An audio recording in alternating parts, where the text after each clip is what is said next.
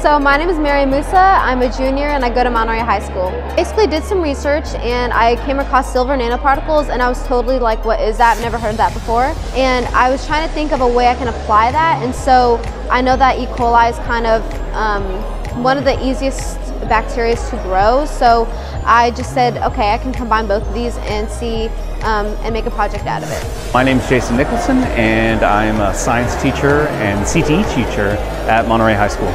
So in the past, we've gone right to the county fair, but this year we're starting with the district fair, and then these students are hopeful that they'll be able to go on to the county fair. My name is Maria Parker. I am the STEAM coordinator at the Monterey County Office of Education.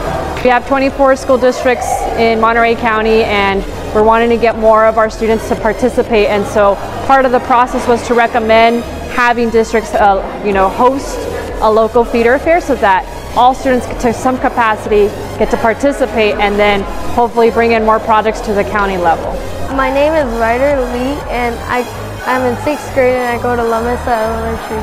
Our question was, how does the angle of the launcher affect how far the plane travels? And our hypothesis was that if we launched it at a higher angle, it traveled the most distance, but it was wrong. My name is Ayush Krishnan. I'm in 6th grade and I go to Mesa Elementary. Some models, some planes, they have like really big wingspans, and like gliders, they also have really big wingspans. So we added the big wings so that it glides better. My name is Valerian Kaisler. I am in 6th grade and I go to Mesa Elementary School.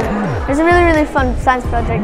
It was like when I woke up in the morning, it was like, yeah, you go to school, we keep on working on it.